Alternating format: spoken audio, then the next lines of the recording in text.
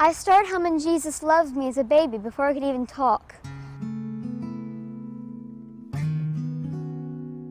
And gospel music calmed me down, and when I was home, I laid on the kitchen floor and started singing and old hymns that my great-grandpa Holly taught me.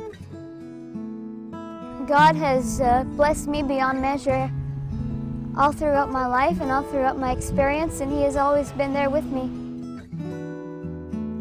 I started singing publicly at 4 years old, and my first stage performance was when I was 6 years old, and so it got started from there. And so I sang the national anthem at the UK girls game in 2012, and it all went from there internationally.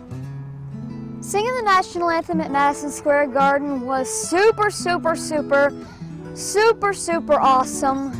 It was awesome to sing for a whole lot of people. I can tell the color guard was right beside of me, and they were on it. It was a great experience. So I sing for the president, and I sing for a whole lot of people, and it just feels so blessed. God has blessed me beyond measure, and He has miraculously, tremendously done wonderful things in my life. And I pray someday that He will do other things in other people's lives so that they may have joy and they may have a blessing.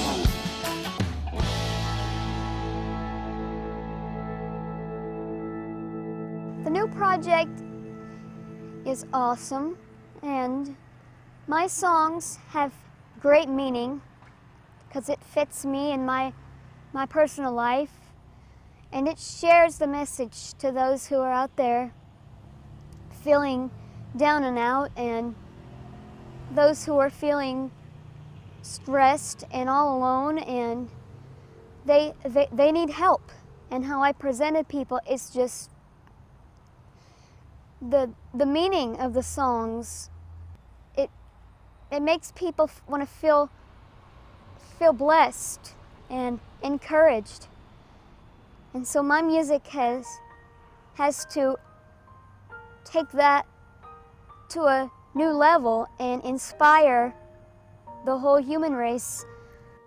Waiting and watching till morning, waiting for breaking of dawn. There is no fear of the darkness. Come morning, the darkness is gone. Come morning, the darkness is gone.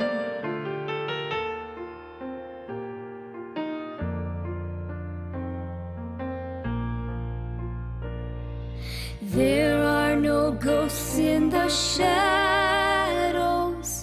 Mercy has chased them away. Forgiveness and love are your nature. Grace guarantees a new day. Grace guarantees a new day. I'm just stubborn. That's why Mama raised a stubborn one. I'm stubborn, I'm picky, I'm ornery, I'm just hard-headed. I don't know what to do. I'm just stubborn. At least I'll admit it. Mama said I was like her, iron-willed, a spitfire, ornery and headstrong. She called me hard-headed, but she never